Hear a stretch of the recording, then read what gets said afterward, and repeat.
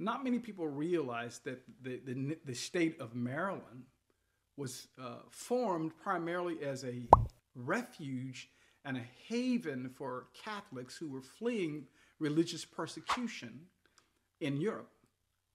That sounds good, right? That sounds like the American story. Sounds like the Pilgrims. But when they came here, particularly to the state of Maryland, the Catholic Church was one of the largest slaveholders in the United States of America.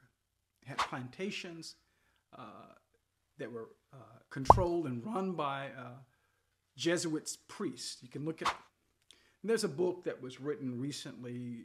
The title of the book is 272. And it's about the fact that Georgetown, which is a Catholic university, when it found itself in financial trouble, sold 272 slaves to a slave owner down in Louisiana.